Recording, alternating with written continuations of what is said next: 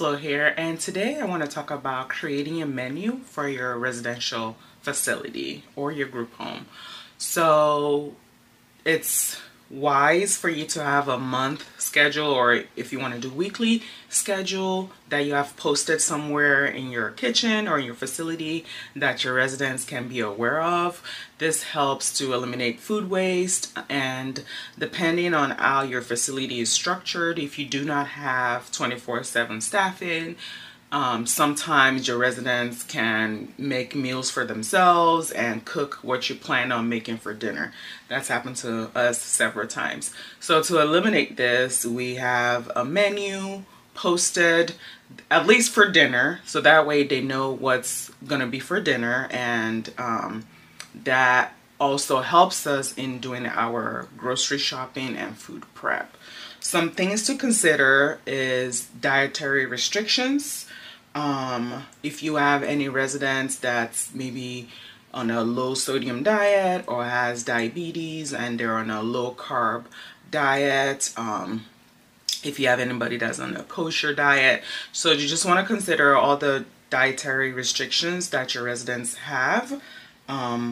Also, you want to consider what's in season. So if it's in the winter months or in the summer months, you'll have lots of fresh fruits and vegetables, so you want to consider what's in season at that time.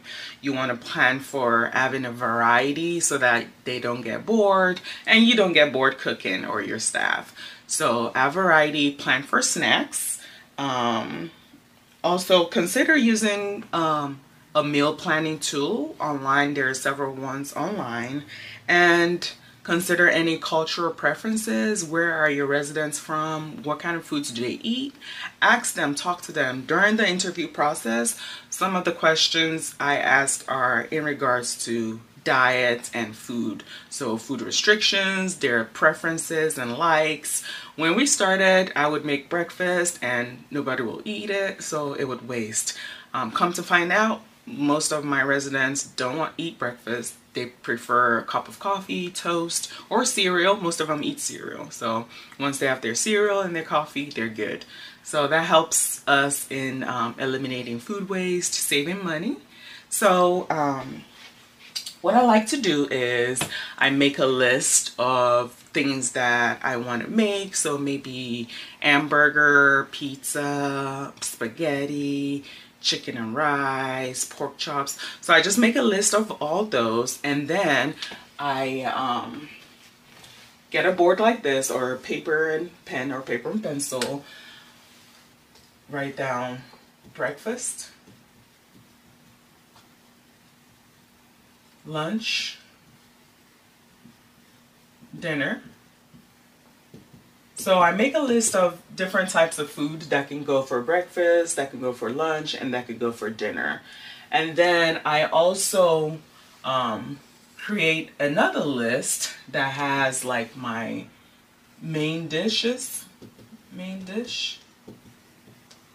and sides. So main will be like chicken, steak. That can also be like protein, your protein. Pork chops, spaghetti. How do you spell spaghetti? Or pasta. Let me see.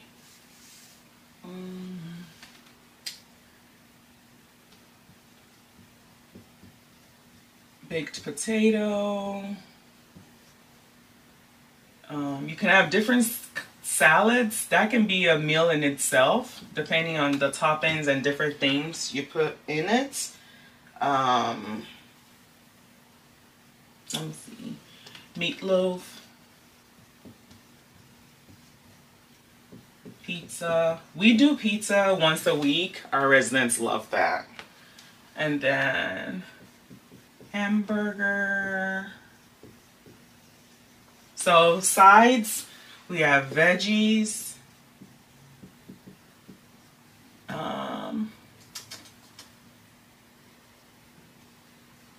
mac and cheese, mashed potatoes,